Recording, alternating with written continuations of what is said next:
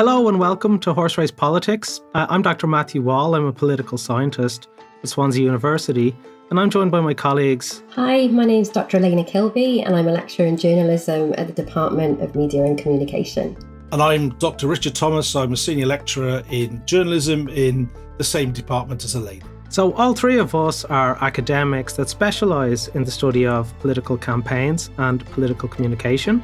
What we've done here, we've created this podcast to share our analysis of the 2020 US presidential election campaign in real time as it unfolds, using information from political gambling markets to keep score. So the podcast will drop each Friday running into the vote, and it'll bring you up to speed with the state of the race, and it'll help you to filter out the noise of the campaign and focuses on the stories, trends, and the big moments that really matter. So in this first episode, we're going to be talking about why we study political campaigns and how gambling odds can help us to understand them. We'll talk a little bit about the changing media and political environment facing the candidates and voters in this election, as well as the story so far, which has seen dramatic ups and downs since Joe Biden emerged as the presumptive Democratic candidate in late March. So, okay, guys, so we've made it to the big time. We have our own podcast. This is, I think, for all of us, the first step out of academia, right? That's the idea. I guess, I kind of wanted to start off by asking the two of you, how is it that you come to be a specialist in the study of political campaigns, and what approach do you bring to bear on it? My interest in this particular area stems from wanting to come to university in the first place. My main area of investigation in terms of university research is political TV satire, the likes of The Daily Show and Last Week Tonight with John Oliver.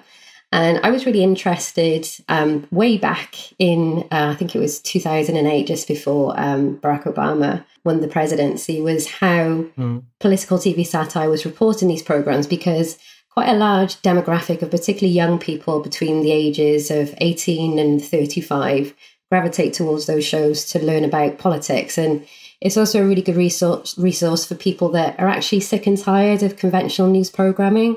This is actually a platform that kind of age range gravitate towards. So I thought that was kind of a very interesting platform to see how these particular programs are reporting elections.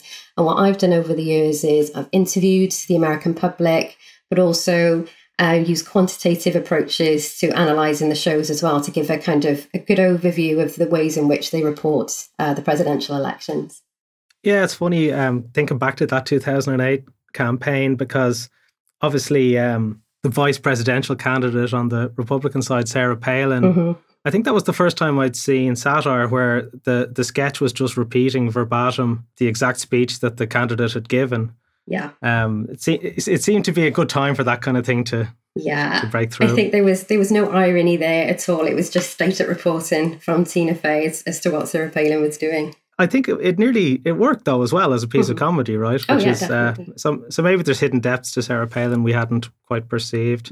Maybe I'd go over to yourself, Richard, then, and you could tell us how you've come into this area.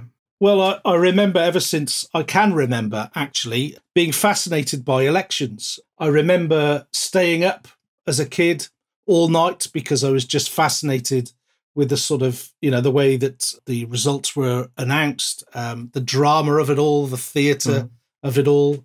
So I've always been interested in politics. I also remember, before I became a student, actually, way back in 2000, I was actually the night of the hanging Chad. I'm sure you could remember that. I was actually in a bar in Chicago watching that unfold, all of that drama. I can also confirm that the Chad wasn't the only thing that was hanging by the end of that night. So I became a student, mature student, and the sort of early research projects that I became involved in were really the study of particularly the coverage of elections on the television. Got involved with lots of projects. In fact, Allaina was involved in many of the same things that I was doing, and was working with Professor Stephen Cushion at Cardiff University. That all culminated our work in a book that we published in 2018, Reporting Elections, Rethinking the Logic of Campaign Coverage. So what's really good from the point of view of research and its impact is that sort of work has some resonance indeed with the people who are running British television, and they are interested in hearing from us the results, what went right, what went wrong, the sort of quantitative analysis that we produce about trends, patterns, things that were happening again and again, things that were being concentrated on, things that were being ignored, and so on. So this podcast for me is a really interesting new diversion, I think, because, and Allaina would back me up here, I'm sure, is that when we're involved in media, the big question is, what impact does the media have? Mm-hmm. And I think now that we can map news stories to fluctuations in the betting market, that's a really good measure, I think, just to see what sort of news stories along this election campaign are having some resonance with the public. I just wanted to add to that, really. I think what's going to be interesting in terms of what we're looking at here, and my area in particular is satire. And it's been interesting over the years that how that's actually become quite legitimate as a news platform. So it'll be interesting to see as well, in terms of the mainstream stories that we're going to be covering within this podcast, but to see how alternative news stories that are covered by these influential TV satirists, how they maybe influence or help fluctuate, what we're going to be looking at in terms of the markets and the betting markets. Well, yeah, so I'll just from my own perspective, I guess I kind of came into campaigns because it, like Richard said, it's kind of the most fun thing that happens in politics. So a lot of politics is very boring. And there's a famous book about a recent campaign in Ireland called Showtime. It's that kind of Hollywood for ugly people kind of comes into effect.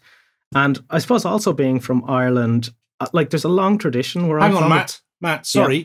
What was that? You're from Ireland? You might have noticed the accent.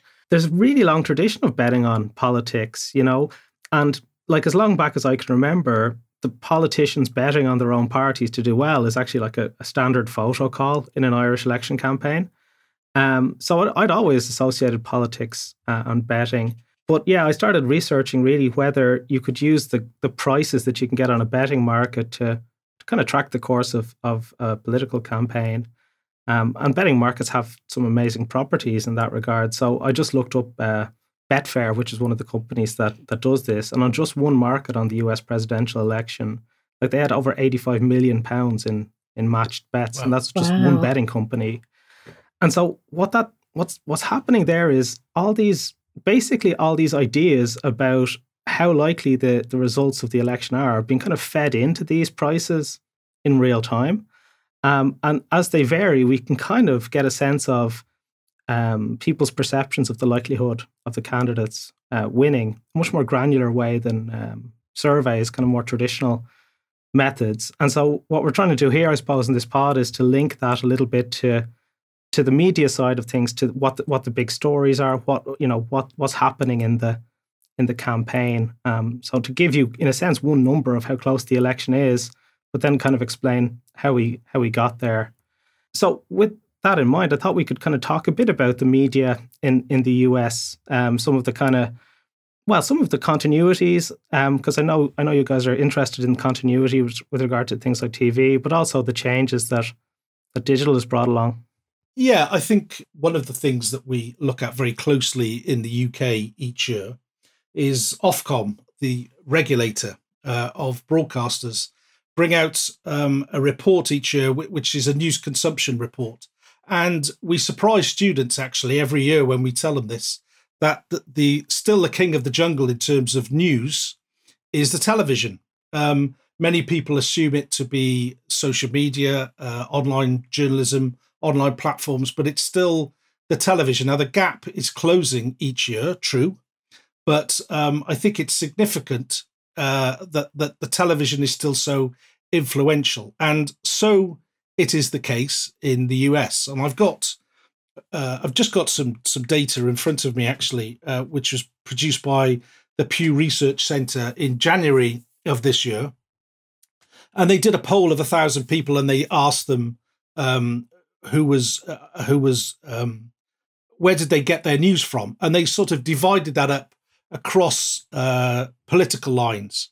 So I think what's significant is that the first 1, 2, 3, 4, 5, 6, 7, the first 7 platforms for where people go for their political news are television platforms. The first, what we would call a newspaper in inverted commas, is the New York Times, which is 8th in the list. So I think the importance of television is still relevant. Of course, we know, don't we, that in the US, the sort of choice is very wide. Mm-hmm. You have your middle of the road channels, ABC, NBC, CBS, and then you've got them sort of becoming a little bit more partisan. And I think the important thing for us to remember is across all US adults, as per this research I've got in front of me, Fox News, which we know is very right of centre, is still the most relied upon television channel for US adults. Oh, fascinating. It's funny because, again, in a kind of a British context, there was actually, I don't know, did you guys hear, there was talk of setting up a kind of a British version of Fox News? Yes. Mm-hmm. In the newspapers recently. So maybe we're trending in that direction. But for a lot of UK people to see Fox News, when you see it on YouTube or clips of it, it does seem remarkably, ideologically informed. Yeah. Like that is quite a significant difference to the UK, where the broadcasting rules are much tighter in terms of course. I mean, TV stations. This is one of the debating points around Fox starting in the UK, because they have some fairly strict impartiality obligations that they would have to navigate round. And as you rightly say, Matt, if you've watched Fox News recently, impartiality is not necessarily a word that you would attach to it. But then the same could be said about the other side. Mm-hmm. If you look at MSNBC, you'll find that they are equally ideologically positioned against the right and for the left. So mm-hmm. I suppose in some ways, and I'm sure Allaina will have a take on this as well, that a lot of voters are sort of polarizing to those extremes in terms of the television choice. Yeah, I think what's actually interesting with those kind of demographics between both of those, what we would call maybe cheerleading for the different political affiliated parties. So MSNBC would be the Democrats, Fox News would be the Republicans, is the fact that I think, as you say, Richard, it's mainly with Fox News, mainly over 60s, white, middle-class male audience. But what's interesting with those on the left is that they tend to have much more varied media diet, let's say. So they might gravitate towards MSNBC, but they're also gravitating towards the big network channels as well, like ABC, NBC. But I think what we also need to take into consideration, there was a really good New York Times article about this over the last couple of weeks, talking about the influence of right-wing influencers on Facebook and how they're actually dominating the discussion by drowning out these kind of mainstream media arguments and opposing views with regards to Trump. So there's a lot to be said there, particularly when we may not get to see that because we all have our own filter bubbles and we're all kind of shiting into our own respective echo chambers. But even though that, Facebook and it has quite older demographic that are engaging with those stories, that's not to say we don't know what's going on with other forms of social media platforms like Instagram and obviously the issue around TikTok and whether that's going to be banned at some point. So there's lots of kind of variables at play here that will be interesting to look at over the coming weeks. Yeah. It's the fragmentation of media, I suppose, has been the overriding theme across, really what last 40, even 50 years as media has developed over time. Pippa Norris, one of the people who writes about this, talks about this as the kind of postmodern era. Bruce Springsteen talks about 57 channels and nothing on. So that and TikTok and Snapchat, all these, Instagram, they're kind of the latest iteration of that fragmentation. And as far as broadcasting goes, Matt, in the US as well, of course, there's been this continual slide towards deregulation, starting from the times of Ronald Reagan, and the abandonment of the fairness doctrine, which was that sort of measure that was there just to keep that little bit of balance involved. Those things have been left behind. So now pretty much it's, it's you pays your money and you takes your choice on US broadcasting. And as Allaina as mentioned, some people will do a bit of shopping around and they look for different opinions. Other potential voters, will gravitate to the ideology that they sort of ascribe to. And but I think that deregulation has been very important because for those of us who've researched both, you will see things on American political television that you will never see on British television because of the stricter rules that we have over here. Well, I think that kind of segues into a little bit what we're going to start to talk about now, which is sort of how we've gotten to where we are in terms of the likelihood of the two candidates to win, at least in terms of the average price that you can get on them in the betting. So we might be wrong, but you can win money off us if we are, I suppose. So really, we had a look at the data, sort of starting in late March when Bernie Sanders really started to fall away. I think it was the 8th of April he bowed out formally, and we identified kind of 3 turning points in the election that I'd like to talk about. So, right at the start, Trump kind of opens up with the lead about being about 8% more likely. I mean, still quite close. But we sort of see in late May, towards the end of July, something I've tried to call the Trump slump, right? So yeah. All through June and July and starting in late May, we see it's on the, they go level with each other on June 2nd. And really through most of June and July, Biden is well fancied by most people, 20 to 24% more likely to win than Trump. I wonder, Richard, did you have any thoughts about sort of what happened to turn that tide? I've done a sort of timeline based on some British headlines, actually. I looked at The Guardian and also The Times, and I've just looked at everything from the middle of May just to try and get that left-right balance, just to see what the key events in this whole campaign were. And a few things were going on in May, but I think the 2 major things perhaps were involved with President Trump's dealing with the COVID pandemic, when he made claims that he'd been taking the drug, the untried, unapproved drug, which I've been practicing trying to say the word all day, but I still haven't adequately mastered that in order to say it. Yeah. So it begins with H. You know what I'm talking about. That's the one. Yeah. So that was obviously a major event that attracted a lot of news coverage.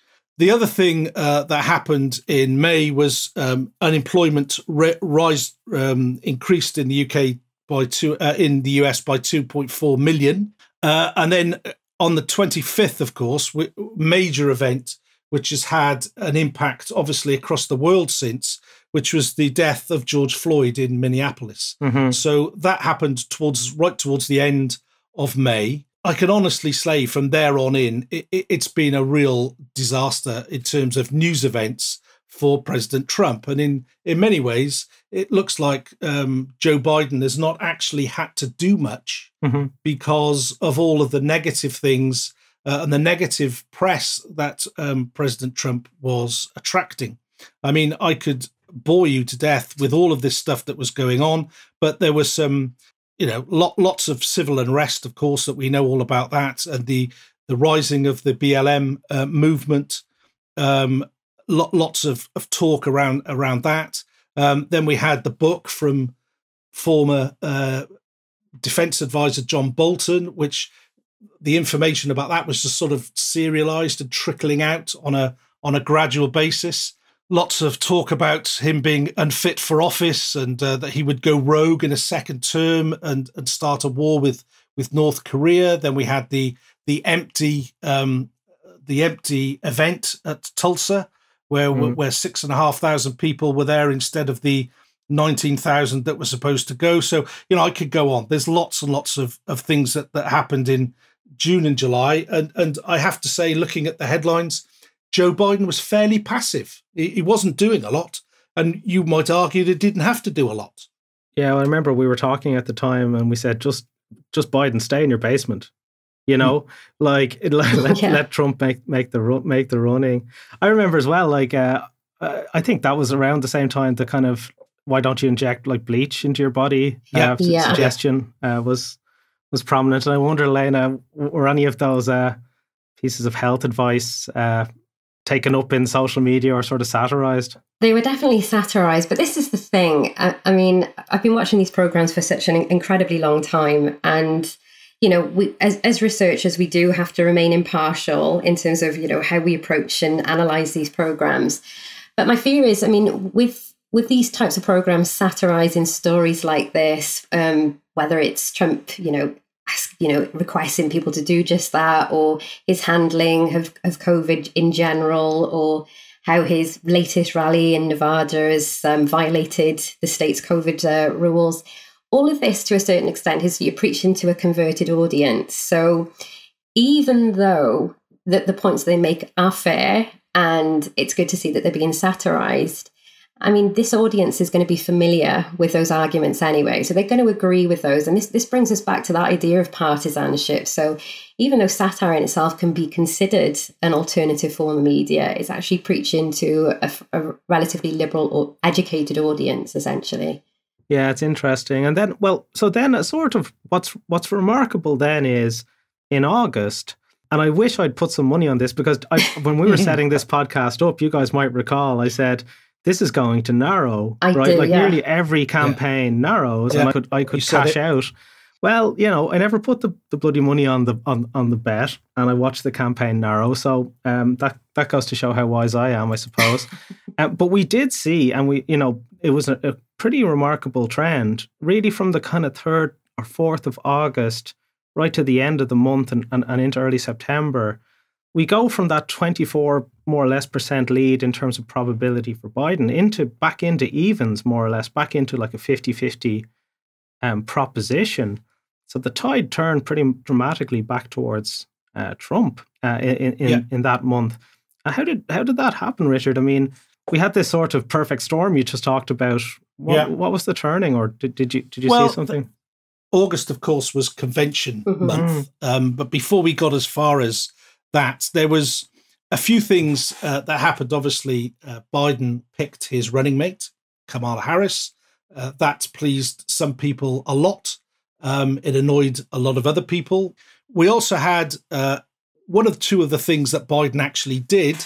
He made what's been reported as a race blunder, talking about Latino audiences and African American audiences, and that was interpreted in a particular way that I think we put that down as a negative for him.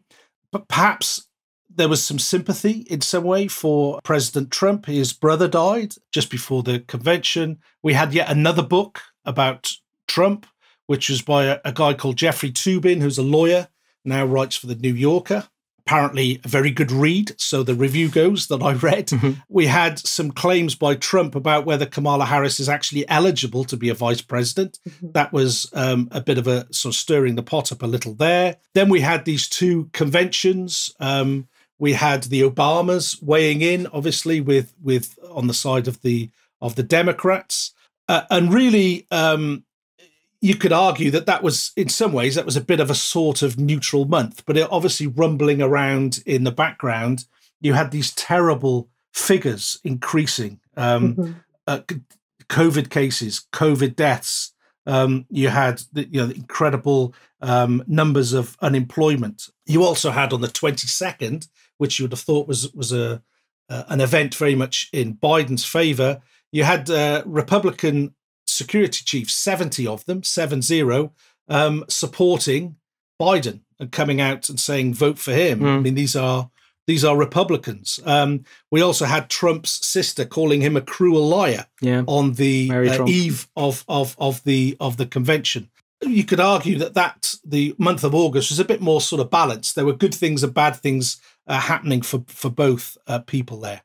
One thing that I noticed, Allaina, was how the discussion around the Black Lives Matter movement that Richard mentioned, kind of talking about the early part of the campaign, sort of shifted towards a kind of, I mean, Trump was just tweeting in capital letters, law and order, and it was about sending in kind of federal troops, that the discussion seemed to be a topic that Trump wanted to talk about, as opposed to coronavirus, which he's consistently sought to downplay. Did you see much evidence of that? A kind of, I guess, an evolution in the politicization of BLM?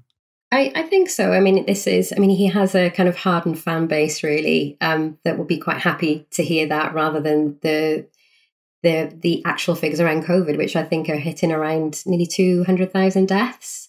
Probably by the time this goes out, it probably will be, yeah. Yeah, in and around that. So I think he's been happy to have that conversation, because obviously there is an opposition to that, whether it be All Lives Matter.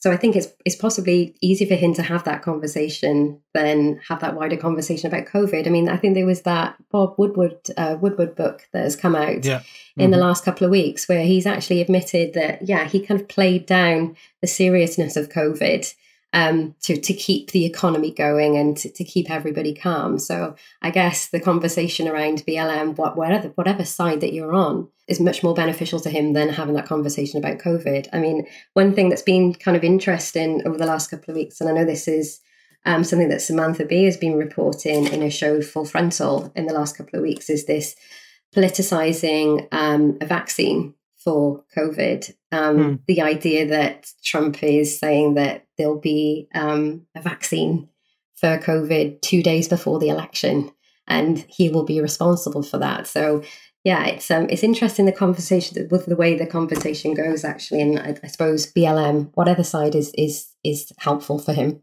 You mentioned the book, Allaina, by Bob Woodward. Now, obviously, Bob Woodward is half of the most famous journalistic duo in the history of journalism, probably. Obviously, he's responsible for bringing down a Republican president. It just makes you think. I don't know if you wondered the same as me, both of you. Why on earth did he agree to be interviewed by Bob Woodward? You can understand other people writing books. You've got no control over that. But if you're going to give an interview to a journalist, why Bob Woodward? It doesn't make any logical sense to me. I think from what I can remember, I was listening to a podcast on this on Sky News a couple of days ago, was the fact that his aides just told him in the past to never be interviewed by Bob Woodward. And he has never been happy with what he said about him. So he agreed to do, I think it was 17 interviews in total. And then when it came out, he just denied that, no, it's fake news. It's rubbish. I mean, you could argue that that's making a mistake, but it's even, it's different to that. It's making the same mistake 17 times. Well, it does bring us to that kind of coming right up to when we're recording, which is the 21st. Around that same time, at least the kind of early quotes from the Woodward book were coming out. We do see this kind of relatively weak comeback from Biden, which leaves us with him about 7% favourite, which is pretty close in betting, to be honest with you. But that did seem to happen, yeah, as I say, around the 6th or 7th of September, we see it goes from 50-50 back up to Biden marginally in front. And I wonder, was the Woodward book maybe a part of that shift? Possibly the Woodward book was part of that, but this idea of the Latino vote moving further towards Trump sort of perhaps doesn't support that. I found a poll that's been done very recently in the last few days by NBC and Wall Street Journal, and it looks at the issues that Americans are saying are the most important. Now, I know there's probably an interesting discussion we could probably have in a future week, Matt, about pollsters versus betting markets, which is probably be quite interesting. But what this shows is quite interesting, because it's brought down the advantage on an issue basis. So the issue, according to this poll, that 40% of Americans are most concerned about is the economy. And on the economy, this poll gives Trump a 10% advantage. On the next one, COVID, which is 24%, Biden is ahead 22. Healthcare, he's ahead 22. Race relations, he's ahead 24. Protecting immigrant rights, he's ahead 32. Climate change, he's ahead of 39. The things that Trump is ahead on, as I've said, is the big one, the economy. Crime and violence, ahead 2%. Policies towards China, ahead 9%. And securing the border, ahead 16%. Now, I mean, I'm sure, I would imagine, that the sort of strategists in the Trump camp are going to be trying to play to the strength here, which is that Trump is going to look after the economy better than Biden. But that was very interesting because even with this terrible pandemic going on and the death rate rising, very dramatically, the economy is still the thing that people are most interested in. But of course, that is connected to COVID anyway, isn't it? Yeah, it's interesting. There was an interview with Women for Trump I was listening to on Sky News a few days ago. And they were having that conversation about, well, how do you feel about his views on women? And a lot of these women said, we don't care. As long as he can serve the economy and improve that, then we don't really care what he feels about other things. Yeah, and it's interesting. I mean, coming into the coronavirus period, like he had performed well on the economy by most objective measures. Now, how sustainable that performance was, that's more difficult. But, so I wonder, is there a kind of plausibility of saying, well, the economy was going well until this essentially like outside force, the coronavirus, came along. And so, but it's funny, I haven't heard him talking much about the economy. Normally you'd expect someone with that kind of lead to be pushing that agenda. Yeah. Well, I think we can imagine that we can see that in the weeks ahead. And of course, I think what we've got to keep sight of as well is we're not far now away from televised debate season. Yes. And that's gonna have, I think, a big impact on what happens next. The first one is going to be on the 29th of September. Then another one on the 15th of October, the final one on the 22nd. So, this next sort of clutch of a month, I think that's going to be something that inevitably we're going to be talking about on our podcast here, aren't we? Yeah, and, that just to kind of wrap things up, I mean, when I use these gambling odds, one of the things they were best for showing, really, before even polling came out, was who'd won the debate and what kind of the scale of that victory was. So yeah, well, I suppose really that leaves us here for the moment. It's a story so far, as they say. We've got Biden through a rather circuitous route, only slightly favoured over Donald Trump. But as Richard says, it's sort of all to play for in the next 2 or 3 weeks, really, with debate season. So yeah, I hope you join us next Friday, where we can hopefully bring you up to speed, and we'll just be focusing on 1 week rather than 3 months, so it might be a little bit easier. So yeah, I'd just like to say thanks for joining us. Thanks to Richard and thanks to Allaina. I'd just like to close by saying that the funding for this podcast comes from Swansea University's Cherish Digital Economy Centre under their Research Escalator scheme. So thanks very much for joining us, and we'll see you next week.